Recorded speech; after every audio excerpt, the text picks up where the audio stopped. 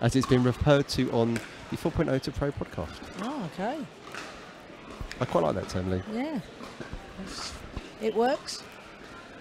So yeah, again, another quick side out here. Yeah, and in fact, I think Daniel Wren was runner-up in the first Nationals.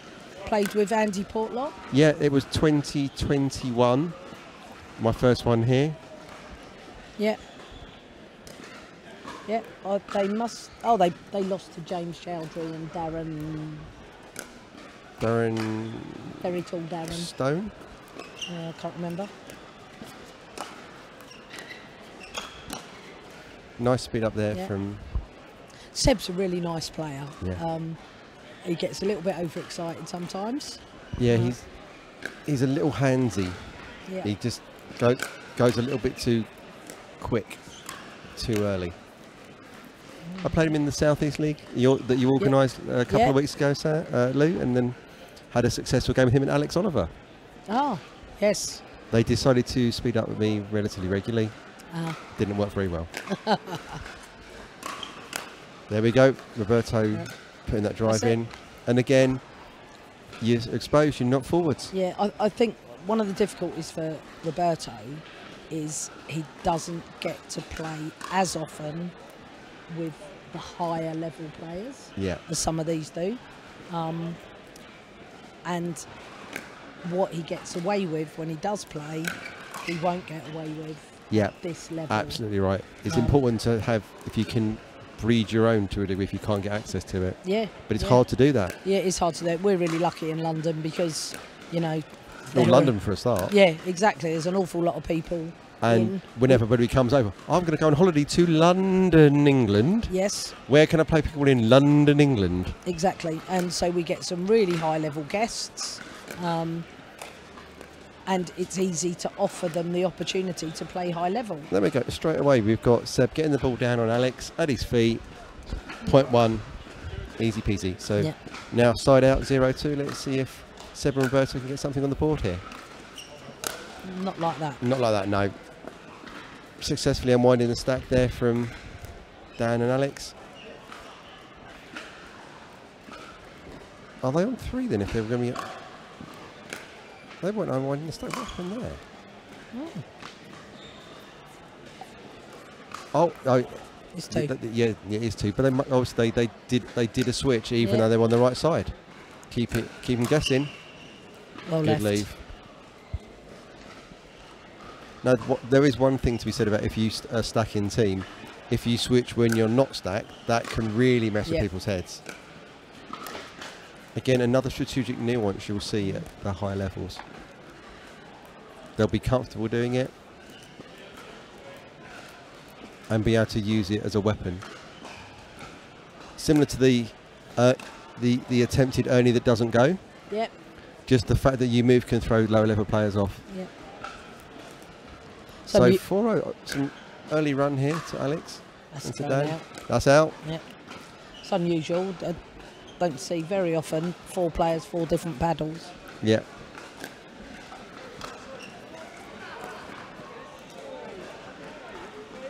But we are seeing a paddle from our sponsors on the court, which is always nice to see. A Franklin there by Dan Wren. Yep. One of the carbon SDKs. It's been exciting, isn't it, in the game, Luke? Nice How touch. much? That's unlucky, Dan. Trying to do a bit too much there. Yeah.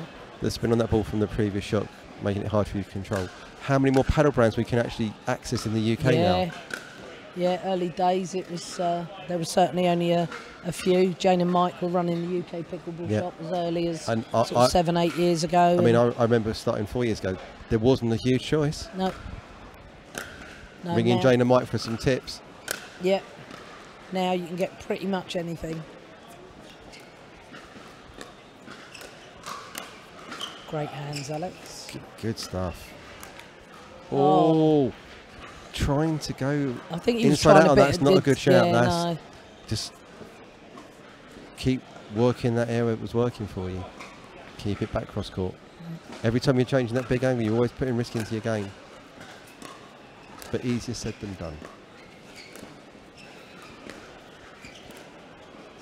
Oh, yeah. Good hands. Good recovery there from the young team. You know, Roberto's hit that hard down the middle where you've got 2 forehands. Yeah.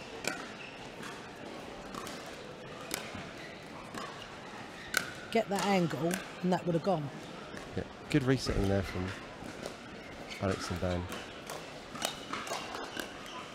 Oh. Unlucky there from Alex. They looked like they were on top of that rally. Yeah, they just did, stayed they alive, did. Seven Roberto there. So 3-5. Both teams stacking now.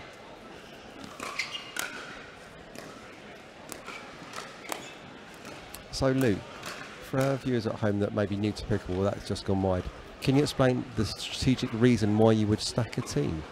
Sure. Well, the most obvious reason for stacking is if you've got a left-handed player, and to keep your strength down the middle of the court, you would have both players with their forehand down the middle. Now that means that you have to position yourselves on the correct side of the court.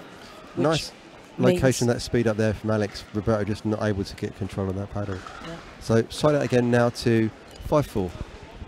And then the other reason for stacking is if you may have one player in the partnership who is stronger than the other. Yeah. Play to their strengths. Play to their strengths. That mixed doubles to me we'll talk about with Ben and Anna Lee. Exactly. Certainly play to their strengths. So people go, why are you stacking? Because neither of you are left-handed. Yeah. And the answer is no, but they're better than me.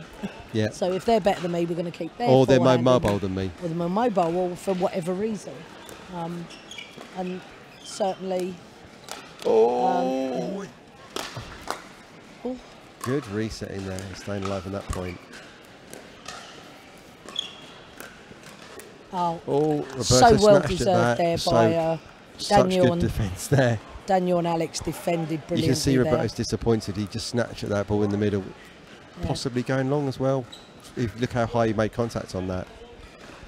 8-4, they should 7-4, I think. And I think Roberto comes from a tennis background, and he may swing a little bit further than he needs to, and that swing takes a second away from your contact with the ball. Yeah. And the more you take out in front of you. We're now at 8-4. So we've now got our mini timeout on the turn, Lou. What can Seb and Roberto do to change their fortunes at the end change? Well, I think they've got to take advantage of the fact that they are stacking. Yeah. They've got to try and, get the balls down the outside. I like when we played Jamie and Harrison last year on here, and we just went very wide. Yeah. It was rather than shrinking the court in the middle. It was like, okay, we're dinking outside all the time. Absolutely. You put it in the middle, I'm going to your backhand. You put it in the middle, I'm going to your backhand. Yeah. But it's amazing how many people go onto a court. One, they don't even notice that their opposition is left-handed. They don't notice that they're stacking. They're so focused on their own game, and then by the time they do realise. Great leave there from him. Did a bit of a matrix move, swerving out the way.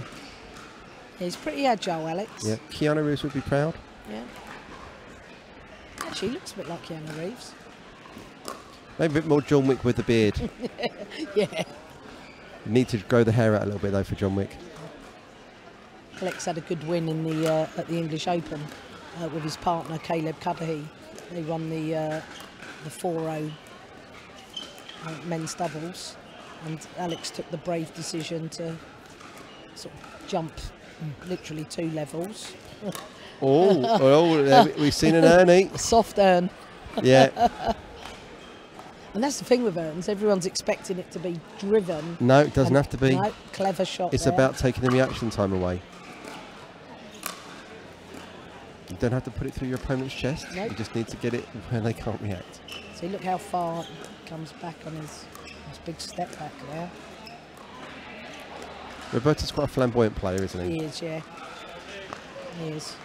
It's nice to see him dinking. So that that was a really nice exchange, and he came out on top.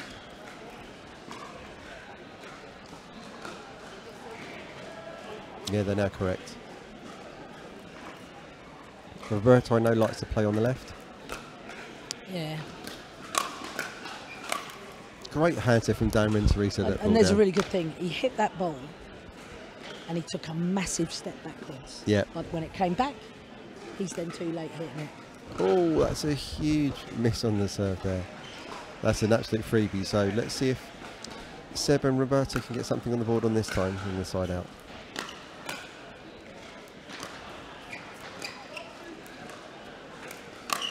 That's a great roll. reach in there to flick that ball from below the height of the net.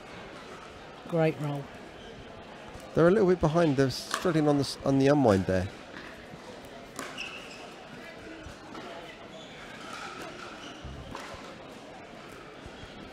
Right, come on, boys.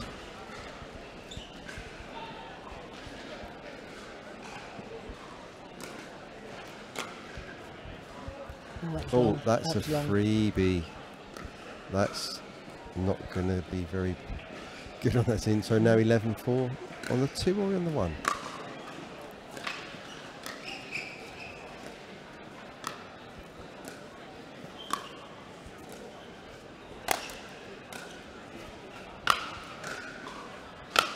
Seb's also from a tennis background. Yeah. Oh, I nearly got away with that. And Seb's son plays as well. Yeah, Theo. I was playing with Theo and Seb this morning, actually. Oh, okay. Yeah, a little bit of warm-up before we got here. Yeah. Very nice two-handed backhand from Theo. Is he playing in the junior event? Oh, I think he is, actually. Hope he is. We've also got Summer, the daughter of Jack Grattan, who's playing in the 3-5 mixed with her brother Freddie. Yeah, I've played against Summer. Yeah? She hits the ball. I have been coaching Freddie and Summer, Jack and Summer a couple of times last week, and yes. Yeah. Summer, also known as Spiker by her family, does like a drive. She does. And she likes to speed up, particularly at her dad. Yeah. And obviously, if you've met Jack, Jack is a taller man, so a quite large target height-wise. Yeah. Similar height to Seb, actually. Oh, and it's really nice to see their involvement in the game, that they haven't, you know, they've just acquired the UK pickleball shop. Yeah. And as a business, yeah, they've done it because they love the game. Yeah. They're playing. They've got a court. They've got a court at their home. Jack's talking about setting up a club nearby for him. Yeah, they've got a few decent players in the area. I think the village that they live in has got something like 4. I think it was 6. Oh, is it 6 homes with private, pickleball courts? 6 private external pickleball courts. Yeah, yeah. Which is great, etc. in the UK. So our weather is cruel. Yes, indeed. So 6-11 here. Nice reset there. Yeah, nice. Oh, yeah, so side out again.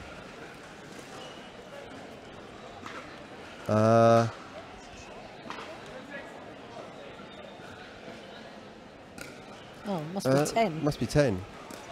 Come. Yep. Thanks for that. Yep. Getting that ball down, it's hard to defend it. Down and at the feet. That's why that concept of the unattackable ball works in pickleball. And that's the magic of this game, isn't it, Lou? Yep. If they can't attack you, they're not going to win the point.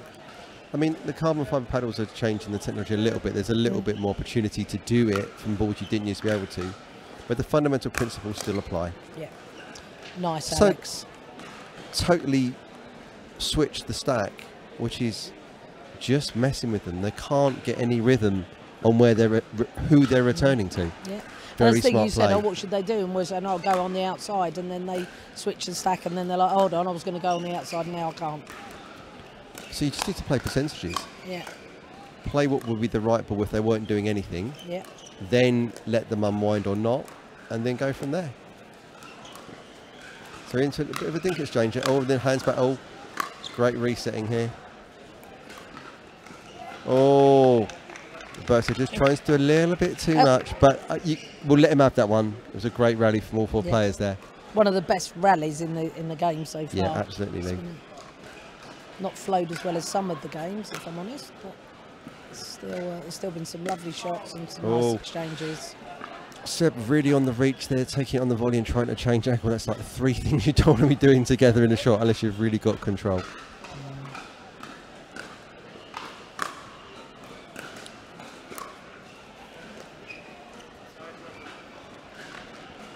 I'd like to see a slightly softer game from Seb and Roberto here. Just try and do something. The power game has not been working for them. And in fact, the points they have won has been when Roberto's got into some cross-court dink exchanges. Yeah.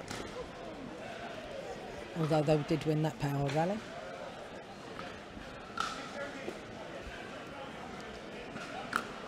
I think it's 6-13, they said. Oh, did they? Yeah, I think we're a little bit behind on the scoring here. I think it's 6-13. I think I heard called there. Let's listen out for the call from Roberto here.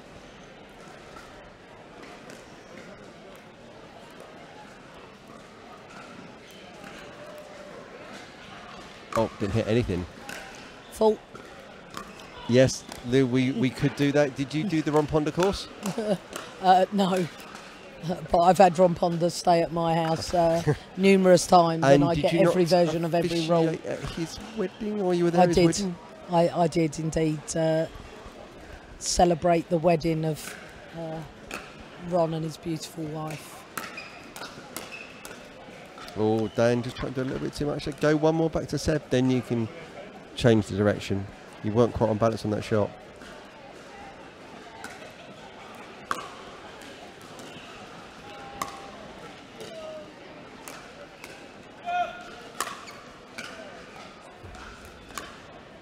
Great reset there from Dan. Oh, they deserved that. They worked so hard to stay in that point. But I was talking to Pep earlier, Pep Giuliano. Yep. And he was saying about the principle of playing one more shot. Yep. And it's everything I try and build my game on. Yep. Play one more shot. Yep. So game ball here. And good speed up there. The difference with that one, with Roberto, he took the ball when it was higher. Yeah. If you're going to volley that ball and you cannot roll it up and over that net, you've got to take it early.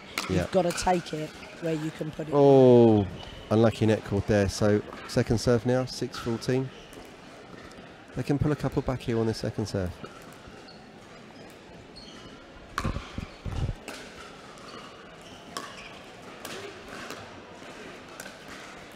You can see the lift on that body there, Leo, you're saying.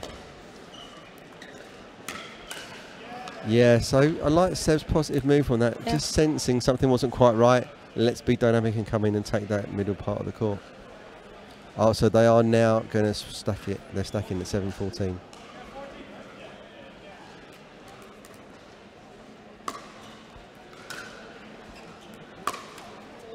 Oh. Net cord.